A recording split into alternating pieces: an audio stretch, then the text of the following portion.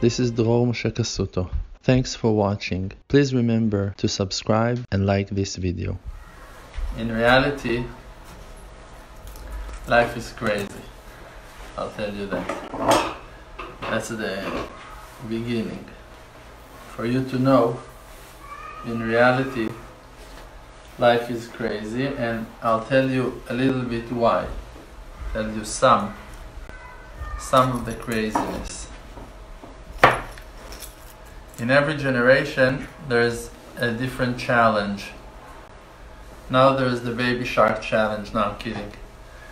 In every generation, there is a different challenge, and that challenge is fit to the people of that generation.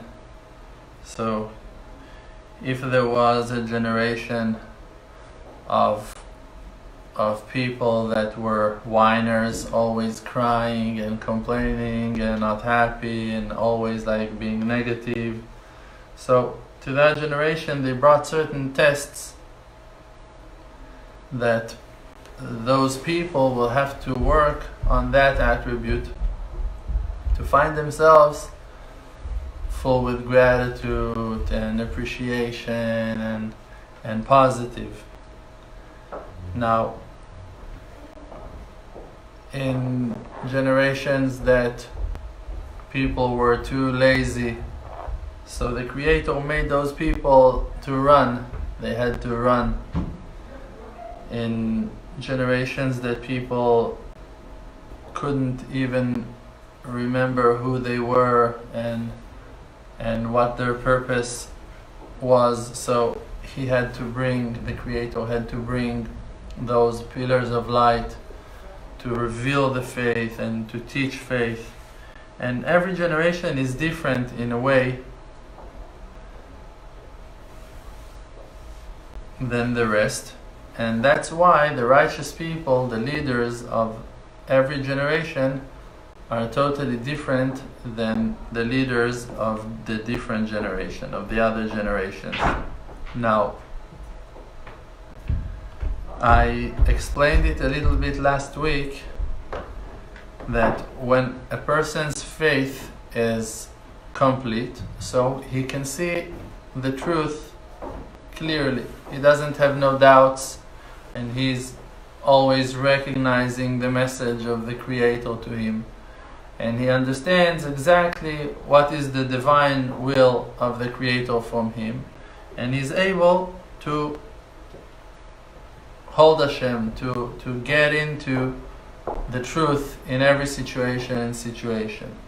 But when the person is falling into the illusion of this world, while, so to speak, sinning, forgetting about the Creator's real existence in the world, so he's falling into a fake dimension of fake reality, and in that fake world he's trapped in physicality. Always there are obstacles and there are issues and there are blockings and there are things that seem to him like those things are denying the existence of the Creator in his world, in his illusionary world. Now, when the person is falling to a worse place even than just sinning, so he's falling into hastara shebetoch hastara, to a hidden place that is even hidden from his awareness. Like he's falling to a place that he doesn't even know that the Creator is hiding from him. He's falling into a place that there is no way out from that place. It's called hastara shebetoch hastara. Even the fact that the Creator is hiding his face from him is hidden from him, so he doesn't even have the desire, the will to search for the Creator. Now, that's the worst case, that's the most problematic situation. Now, what happens in the mind of a person compared to the illusion that takes place outside? that when the person is falling to that darkness of not recognizing the Creator in his life, so in his imaginary way of thinking, while dreaming that he is in reality, what it really happens to him is that he is falling with his thoughts to a world of imagination. Now, while thinking that he is experiencing reality, really in reality, he is just falling into imaginations. Now, he thinks the Creator doesn't love me, but the Creator stands and loves him. He thinks the Creator won't provide my needs, and the Creator is about to send all his needs. He thinks to himself that he won't have a share in the world to come, but there is a huge amount of endless bounty that is served on a silver plate just for him, just for you. Just in your mindset, you fell into a place that in that place you are suffering from denial, you're suffering from lack of faith. You don't have the ability to recognize the godliness and the holiness of the Creator, and you are in a trap of illusions and imaginations, and those are the clouds, and it's the darkness. Those are the husks and the coverings that are blocking the eyes of a person from seeing the truth. Instead of every moment of his life to remember that he needs the Creator and that the Creator is the one that supplies everything he needs to call his lawyer, he needs to fight with that person, he's getting offended from those words and he's getting destroyed and beaten because of that situation. Instead of just being pushed in every situation toward the Creator that is providing those situations just to build his character and to fix his attitude and his approach and to straighten him up to the real goal and real purpose of your life, and it's to be humble, it's to be simple, it's to be a believer. Now, where all of that illusion take place? Only in your mind. In reality, the reality that is surrounding you is 100% supervised by the Creator. The Creator never left his creation for a moment. For a moment. He was always there. He's always it. He's always inside of it and surrounding it, wrapping it and filling it from inside. He is your soul, and He is the coverings that are covering you. He's coming in the voices of people around you. He is the clouds. He is the wind. He is the rain. He is the fire. He is the mountains. He is the animals. He is the river. He is everything. He is the ocean. He is the seas. He is everything in this world. There is nothing else except of Him. Just that His honor is covering Him. His honor is His outfits. Those are the coverings. And they're covering Him now. Because of His honor, that we are not worthy to recognize Him because we sinned. So we are seeing Him covered with His garments, with His coverings, with His cloaks of honor, with His amazing outfits that He's wearing, that we won't be damaged by His magnificent and gorgeous light. And as much as the person falling into those illusions and sins and drifting away from purity and clear and simple understanding that there is no one except of Him, that's how much he gonna suffer from those coverings that are blocking and shading on the light of truth. Now, in different generations, like we said before, there are different tests. In our generation, what that happened to us, and that's the main challenge that we're facing, is not lack of faith. It's the lack of faith in miracles, in the individual supervision. To believe that there is a Creator, it's not such a problem in this generation. Many people are ridiculously religious. Many people are like that. Many people, they're claiming to have faith, and they do believe. If you'll ask them, they will be ready to die for their belief. They're even willing to commit suicides, and they're willing to put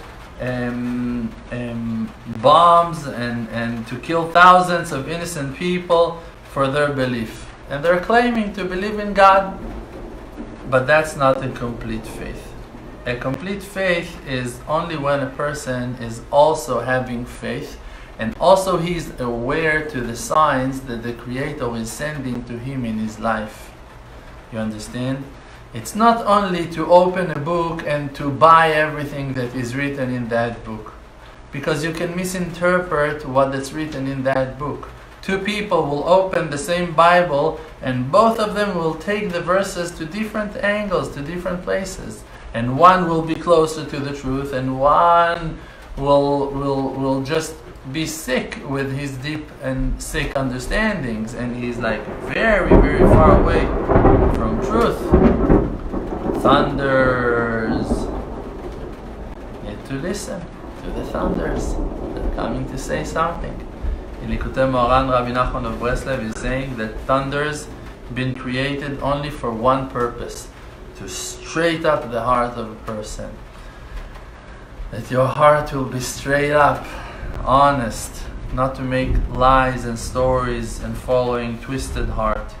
Just to straight up yourself and to understand there is a Creator, and He's talking, and His voice is the voice of thunders, and with that voice of thunders He's rolling in the world and straightening our hearts.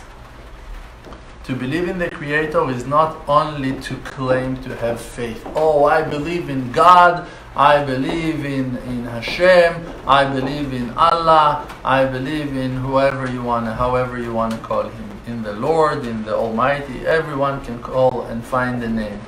It's true, there is one God, we believe in one unity, we believe that there was and is and will be only one, and there is no one except of Him, and you can call Him in any name that you want. You can call Him the cosmos, you can call Him infinity, you can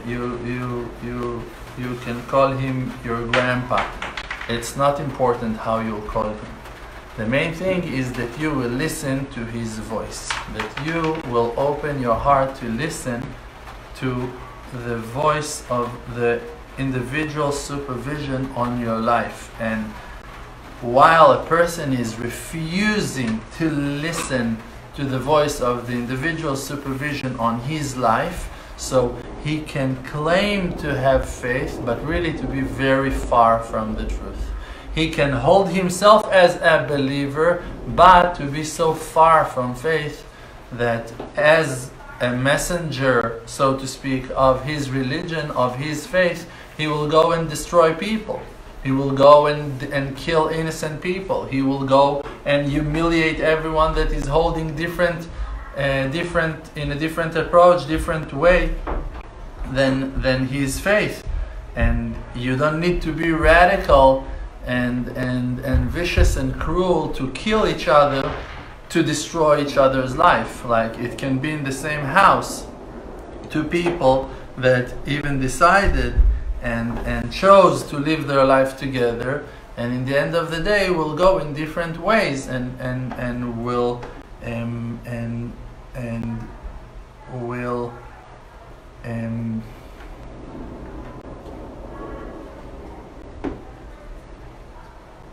will bring out different information even to their children, things that can make many disagreements, many arguments, many miscommunications, and also to bring the people that listens to two people that are spreading different wisdom, to make them confused and to make them lose touch, because they want to find that unity that's been talked about, that's been discussed always.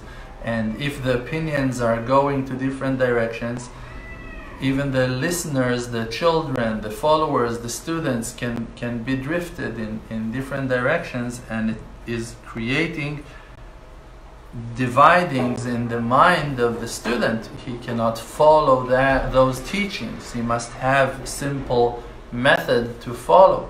Now, in our generation, like I said before, the main thing that we lack of is the lack of faith in the supervision of the Creator. Like I said, to be a believer, it's an easy thing. I believe, you just need to say it. You can post, everyone that believes in God, comment amen, and that's it. You are a fantastic believer, and that's it. You also have your social media effort for the Creator, sacrifices of our generation, and you're done. Everything is perfect. That's a joke.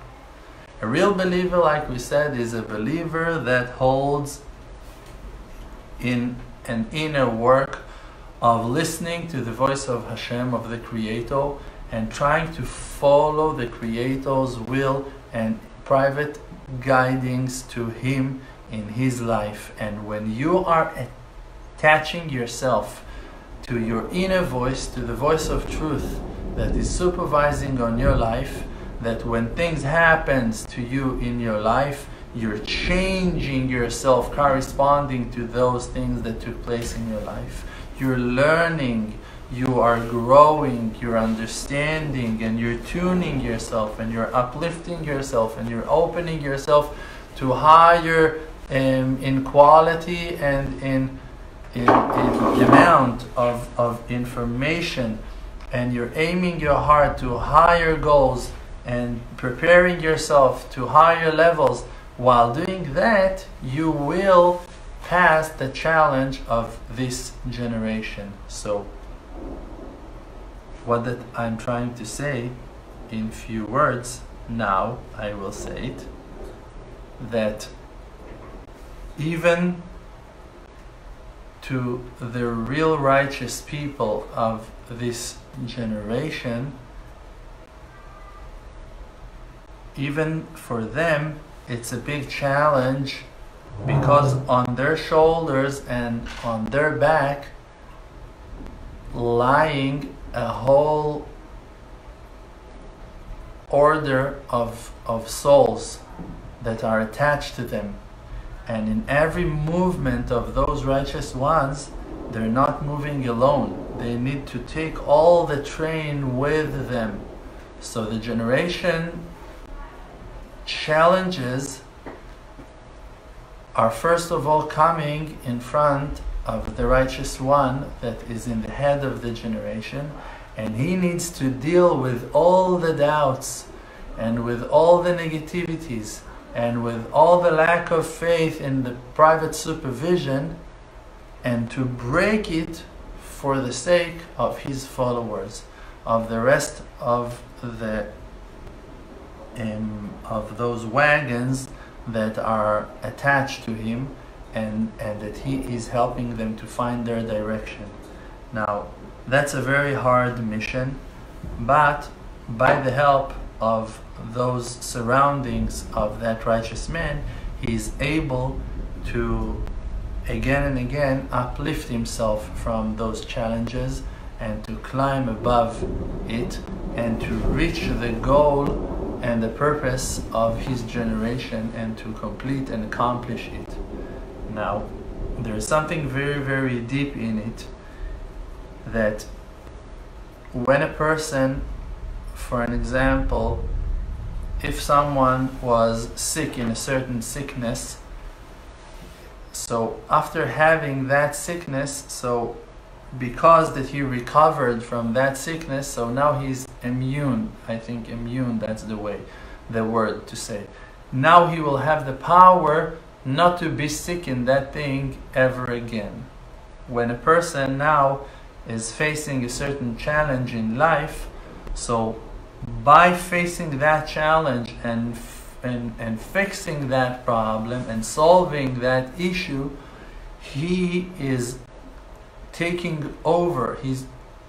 He conquers that destiny, and it becomes to be his own. Means not only that he won't fall into that trap ever again in his life, what that will happen to him in the future to come is that he will have the ability to provide the results of his victory to his followers. So if we said that for our generation the main lacking of our generation is the lack of faith in wonders and in miracles, because life are so covered with nature and nature explanations, and everything is based on science, and you can find answers to every question in Google. And like, who needs faith? Who needs the supervision of Hashem? Like, you can find your needs in every store.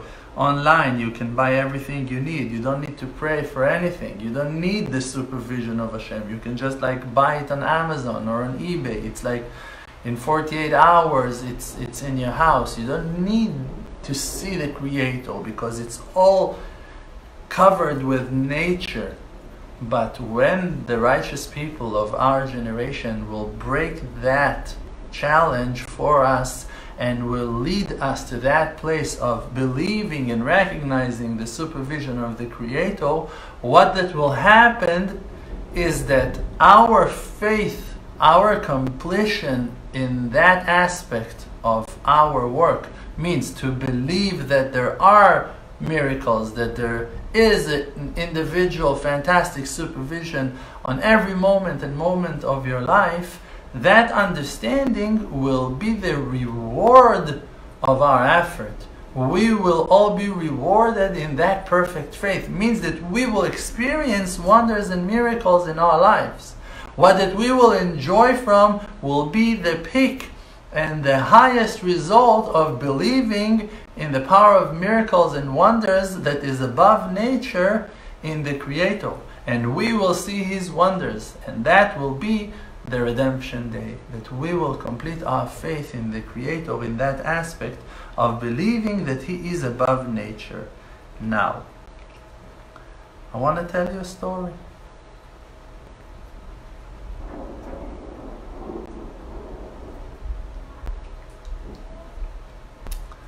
I'll tell you a story.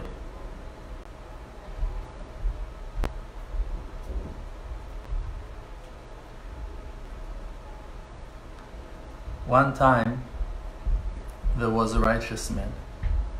And that righteous man was walking at night in the forest. And he was lonely, and he was lost.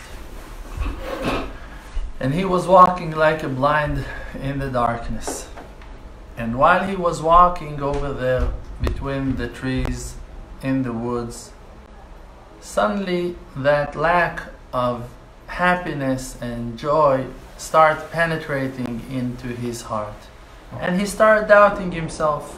Why am I going in that darkness? Why am I walking in that dark, lonely path on my own?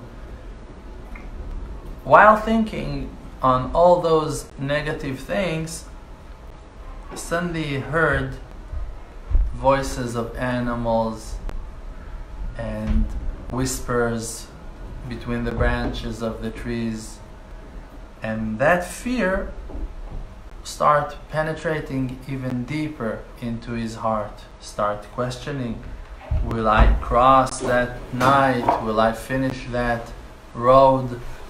Will I get to my destiny? And while walking and keep on progressing in his way, he found himself slowing his progress because of his fear.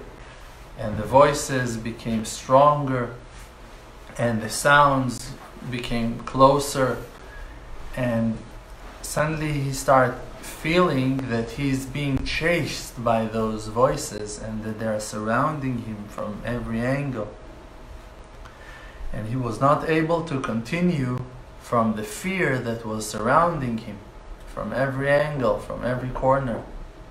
And he stopped his move, wasn't even able to move, was too scared to make another step, that the sound of those thin branches that will break under his footsteps won't invite and call all the predators of the night. And he was standing like that, frozen and shaking and cold in the middle of the night. And like we know, when you're reaching rock bottom, there's only one way, and it's up. And he had to find that place inside of him to call Hashem from within. And he closed his eyes like he never had any other savior in his life before, and was calling Hashem, except of Hashem. And he called Hashem in a very honest prayer and just asked, please Hashem, let me count on you. Let me remember that there is no one except of you. And while asking that simple request, he realized that he was not asking for his physical needs. Like, while he was walking, he was afraid of animals, he was afraid of predators from those whispers between the branches. But now when he found himself alone in his prayer, what that he was asking for from within, the voice of his prayer was pronouncing a different request. He didn't ask to be saved from the animals. He didn't ask from Hashem to bring him to his destiny. He asked Hashem, please let me count on you.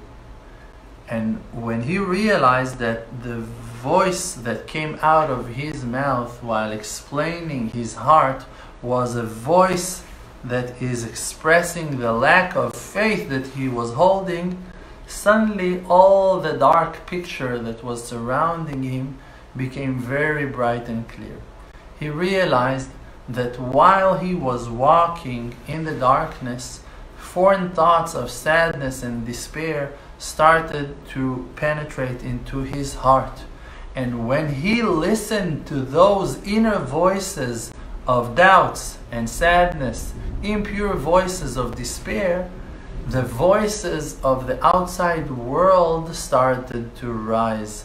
And suddenly the animals sounded closer to him, and the whispers, he could feel them, and the fears were taking place in his outside reality. That's at least what he felt. Means that when he was letting his inner voices of fears and lack of faith to sound themselves, to make themselves exist, and he listened to them, so the reflection of his fears attacked him from outside. And when it been clarified to him that everything that took place around him was only the result of his fear, and that understanding came to him because of his pure and honest prayer, he opened his eyes and started walking with no fear, like it was the brightest day, and he couldn't care less anymore, not about bears and tigers and wolves, and he didn't thought about no animal. There was nothing else except of Hashem. And of course he crossed that night and he reached his destiny, and everything was very clear. After that righteous man finished his way, he got back home from his journey, and he wrote a very deep explanation to the verse, Hashem sfatai tiftach upi yagid tehilatecha. Hashem, please open my lips, my lips, and my mouth will praise you. He wrote that the real explanation of that verse is that a person is not able to pray until the Creator will put prayer in his mouth. Before we're standing to pray that whisper, quiet prayer of Shemona Esrei, we're saying, Hashem sfatai tiftach, please God, open my lips, and then I'll have the ability to praise you. That righteous man interpreted that verse to say, if you won't put words into my mouth, I won't pray. I won't be able to pray. Means that the prayers that are coming out of your heart are the prayers that Hashem, the Creator, is putting in your heart. You must listen to your individual prayer, and that's the way to recognize the Creator in your life. By having an individual prayer, that's how you will recognize the individual supervision on your life. Because the house of Hashem is being called the house of prayer. Ki beiti bet tefillah yikare lechol ha'amim. My house will be the house of prayer, will be called the house of prayer to all nations. And also to our house, to that house, to the house of Hashem, we're calling Beit HaBchira, the house of the free choice, of choice. It's not the chosen house, it's not the most, it is, but that's not his name. We're not calling that place the most important house while calling it Beit HaBchira. We're calling it the house of choice. What does it mean, the house of choice? It's your ability to choose. When you're able to choose, when you're not scared to choose, when you are confident to walk after your heart and to follow your heart, and you know exactly what is the right way, when you are attached to the individual supervision of the Creator, because you're recognizing it, because you can see that He is supervising on you, because you can see that He is backing you up, because you can see that He's supporting you, because you see and you recognize that He's feeding you and helping you and assisting you and guarding and all of your surroundings are only coming to open ways for you to reattach yourself back to that simple faith that it's all Him, and that there is nothing except of Him in His world. And to achieve that understanding, for that we must bring ourselves into that house of prayer. To have that simple prayer, talking to the Creator like we're talking to our best friend, and I'll explain to you why. Why is that individual prayer? Why the Itbodedut is the tool that without that tool we cannot accomplish and complete our faith in miracles, in wonders, in the private supervision of Hashem on our life. Why? Because when a person is falling and failing in his life and his lack of faith, so what that happens to him in that moment is that he is losing touch with the Creator. Let's say now that a friend came and started rebuke him and start insulting him and telling him horrible things about his behavior and his manners and his smell, whatever, breaking him to pieces. Now, if you lose touch with your faith, if you don't recognize that that conversation now is a conversation that is coming from the loving source of rebuke, that the verse is saying, Et asher yoav Hashem yochiach, God rebukes the ones He loves. If you forget that while that person is rebuking you, so you're gonna develop anger on that person. You'll be frustrated from his rebuke, because you don't get the real message that the Creator is telling you something about yourself. Hey, listen. Hey, open your eyes. Hey, I'm just talking to you through that person for you to learn, because I believe in you, because I'm counting on you, because I know you're dedicated, because I know you want to improve, you want to work on yourself, so I'm rebuking you because I have faith in you, because I want you to learn and I know you're able to. That's why Hashem is rebuking us and teaching us. But when you lose track with that, when you lose your mind and you fall to your selfish sadness and to your laziness, and you lose your temper, and you lose your happiness, and you lost your faith, so what that will happen to you in reality is suddenly you have an enemy. Someone is hitting you, someone is knocking you down, someone is rebuking you, insulting you, hurting your feeling, not considering your feelings and your emotions, and all over you and attacking you, and suddenly the world becomes to be darker and more cruel and vicious, and you have obstacles in life and you have difficulties in life. Now, what's the way to fix this problem? There is only one way. To take that experience, that moment, that in that moment you lost your faith in the supervision of the Creator, and to do Itbodedut on that moment. To take that scene, that situation, and to speak about it with the Creator. to pray an individual prayer on that situation and to say to Hashem, hi, how are you doing? What's going on? Why is it happening to me in my life? Why that person is attacking me? Why is he shouting at me? Please let me know what's going on. What was he saying? Let me listen to his rebuke. Let me try to understand why it took place, and why especially in that time, and why just before I had to do this, and why he chose to say those things that stabbed me like sharp knives, why he was doing that to me. And while talking, you will understand one thing from the other.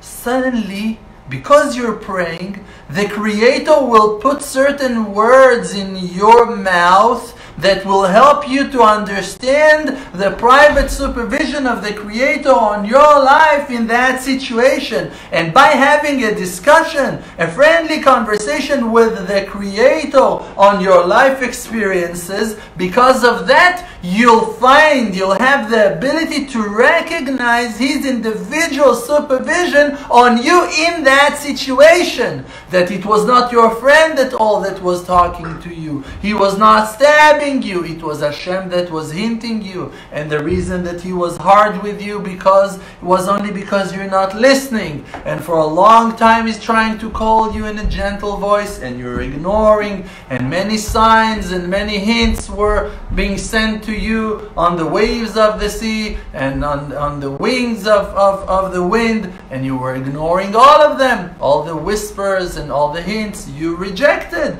So He had to scream at you. He had to take your head off that you won't be able to ignore His loving voice that is trying to save you from your negativity and from your laziness and your sadness.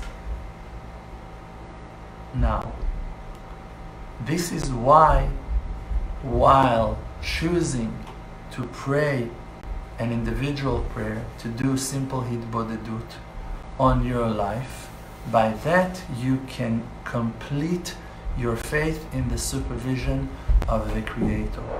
Because while talking to Him like you're talking to your best friend, you will recognize that His godliness is surrounding you, and that His individual private supervision is taking place on every moment and moment of your life. And by reminding yourself of that, clarity will catch on your life, at your life, and all your life will be a mirror of godliness and will reflect the light of the Creator instead of all those dark coverings that are blocking His light.